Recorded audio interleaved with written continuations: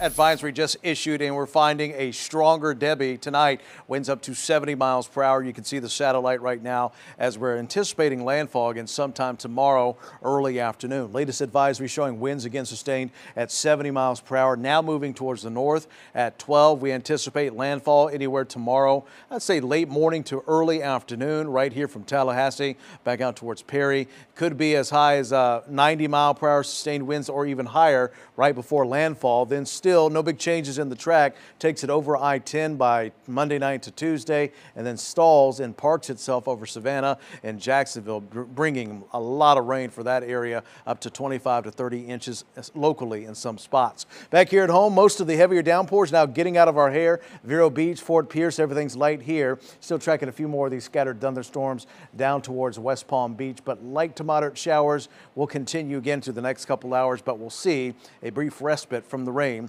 as we head through later tonight. Much more on the forecast tonight at 11. We'll see you then.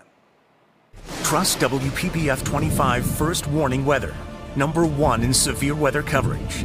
This breaking update is a service of these sponsors.